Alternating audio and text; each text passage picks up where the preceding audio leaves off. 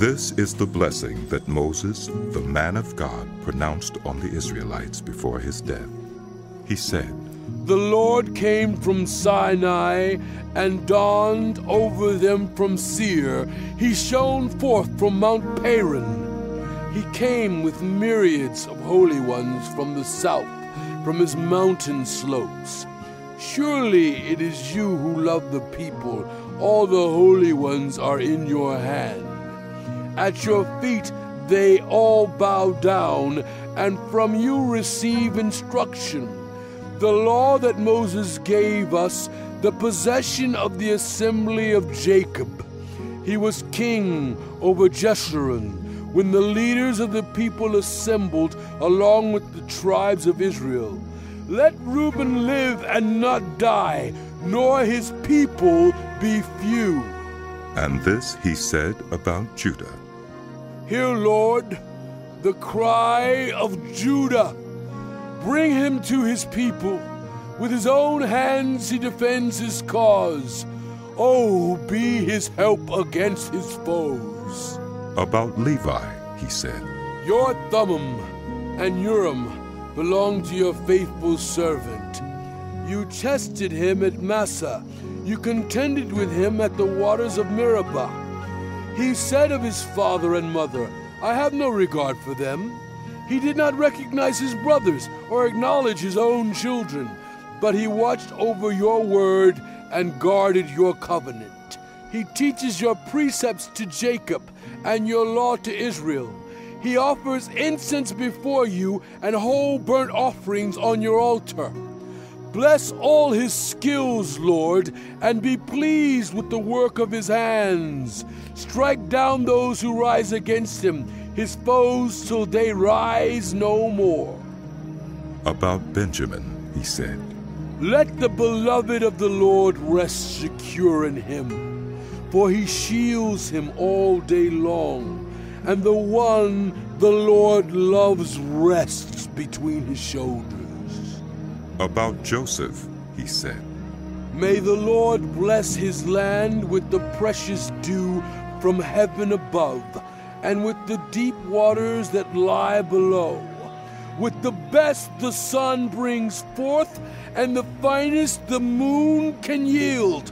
With the choicest gifts of the ancient mountains, and the fruitfulness of the everlasting hills. With the best gifts of the earth, and its fullness, and the favor of him who dwelt in the burning bush.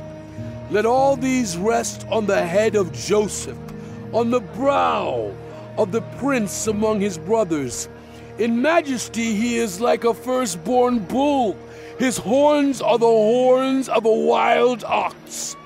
With them he will gore the nations, even those at the ends of the earth. Such are the 10,000s of Ephraim, such are the thousands of Manasseh. About Zebulun, he said, Rejoice, Zebulun, in your going out, and you, Issachar, in your tents. They will summon peoples to the mountain, and there offer the sacrifices of the righteous. They will feast on the abundance of the seas, on the treasures hidden in the sand. About Gad, he said, Blessed is he who enlarges Gad's domain. Gad lives there like a lion, tearing at arm or head. He chose the best land for himself. The leader's portion was kept for him. When the heads of the people assembled, he carried out the Lord's righteous will and his judgments concerning Israel. About Dan, he said, Dan is a lion's cub, springing out of Bashan. About Naphtali, he said, Naphtali is abounding with the favor of the Lord, and is full of his blessing. He will inherit southward to the lake. About Asher, he said, Most blessed of sons is Asher. Let him be favored by his brothers, and let him bathe his feet in oil.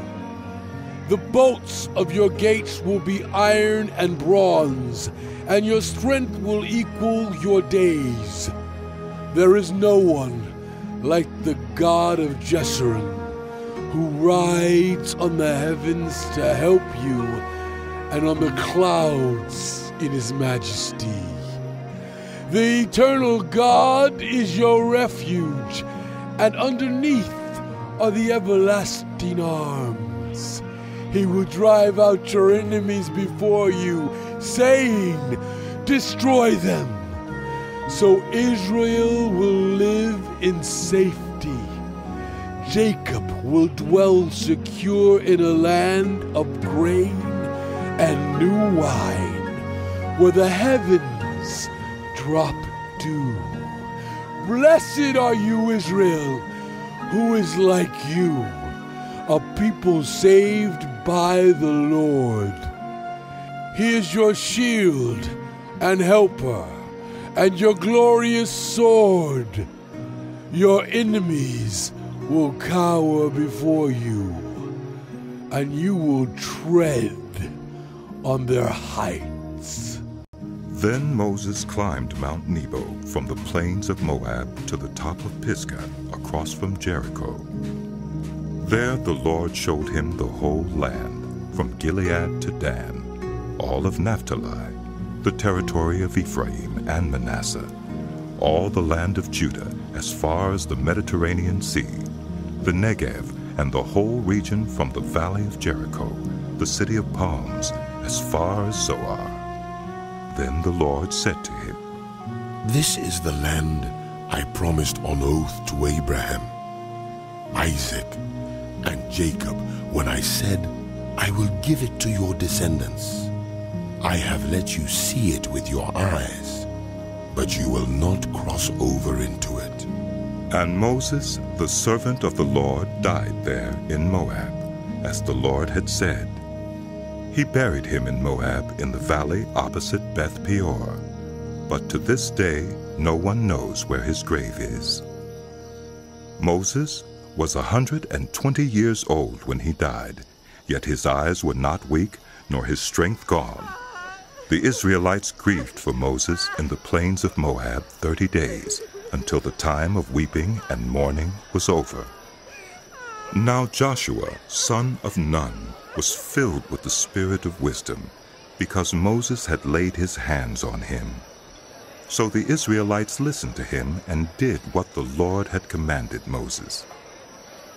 Since then, no prophet has risen in Israel like Moses, whom the Lord knew face to face, who did all those signs and wonders the Lord sent him to do in Egypt, to Pharaoh and to all his officials and to his whole land.